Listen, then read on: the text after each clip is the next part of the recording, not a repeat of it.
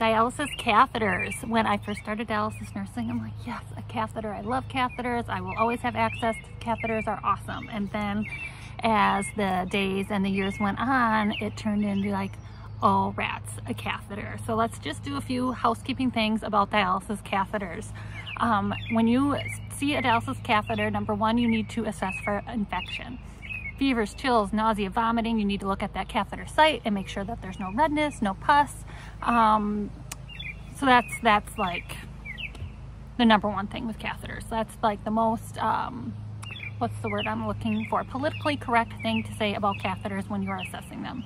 The other thing that you need to do as a dialysis nurse, whenever anybody has a dialysis catheter and they are ESRD, they are stage 5, they're going to be on dialysis for the rest of their life or until they get a transplant, you need to talk to them about their permanent access plan.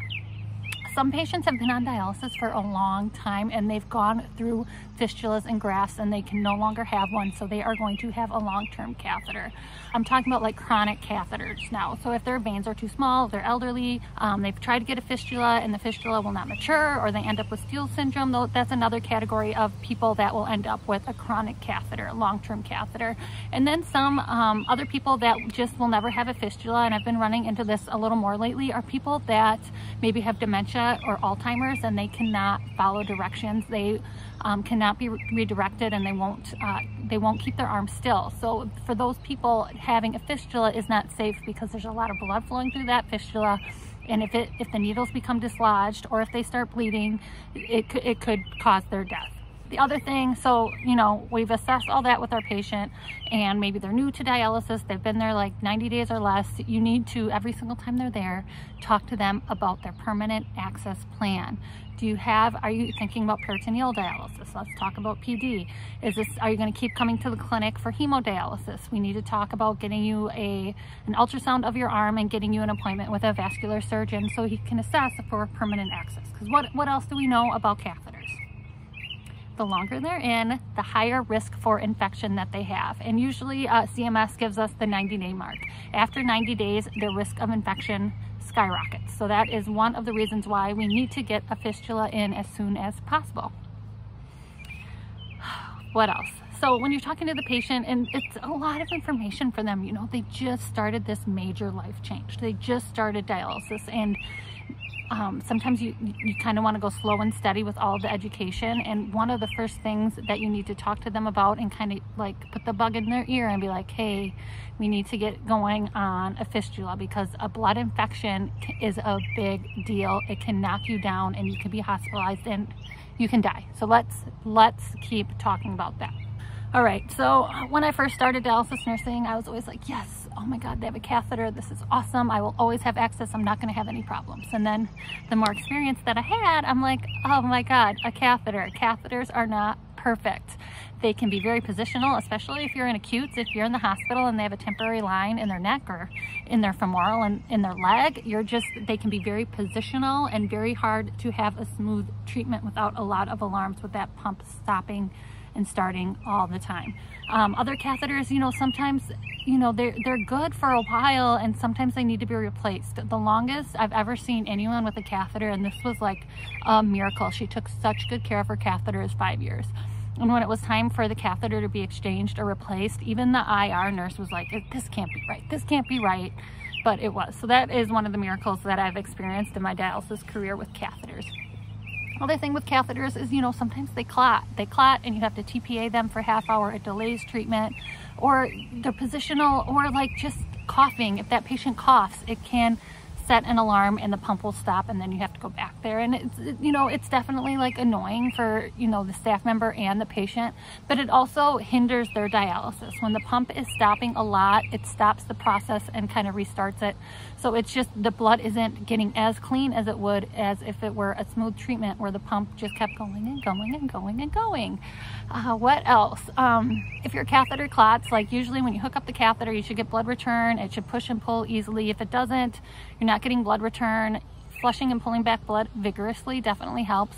But if that catheter is not working well with it when you're doing the saline flushes, it's not going to work well on the machine. So I recommend before you even hook them up, even because sometimes I'd be like, oh, you know, let's just try it. Let's just hook them up and let's just see what happens. And that just ends up being more work.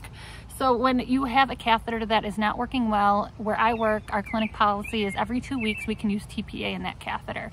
The first thing that we do is we will put TPA into their catheter. Whatever the length of the catheter is, that's what you put into both lumens. And it can dwell for half an hour. Half an hour is sometimes, it's like a miracle. It's all you need. You put in the TPA for half an hour, you take it out, and then the line is just like butter. It works beautifully. And sometimes that's not enough. Sometimes that's not enough, and I need to call the provider and be like, this catheter is not working. I am not getting blood return. It is very positional, and they're not going to get good dialysis. And that's when you need to come up with another plan. Do we need to TPA it overnight? Do they need to have TPA in their catheter overnight and come in the next day? Or does their catheter need to be exchanged? It is what it is. It's not the best case scenario, but if you can't get dialysis, you need a different catheter. And that's my biggest advice with catheters is trust your assessment. If you are not getting blood return with that catheter, TPA doesn't work, it's time for an exchange. Because sometimes these catheters will develop a fibrin sheath, and now this is bringing you back to nursing school. So let's see, I have 2 fingers here, and this is like essentially what the catheter looks like inside the body. You have 2 lumens, one's a little longer than the other, and sometimes it might develop like a fibrin sheath up here, and that is something that cannot be removed by TPA. So when you are sucking the blood out of the body, this fibrin sheath will go right over the catheter and hinder flow. And sometimes it's big enough it'll go over both of them, and that's when like you're hooking them up and they're running fine, you have really good arterial and venous pressures, and then your arterial pressures go up, and they go up because all of a sudden you're sucking, and this fibrin sheath goes over it. Then you hook up, and then you're like, what is going on? And you push and pull and you flush it again, and you're like, well, everything's fine. And then you hook them up and it's fine for a little bit, and then boom, that fibrin sheath goes back on there. So what I do for those patients is I talk to the physician and be like, we TPA'd them.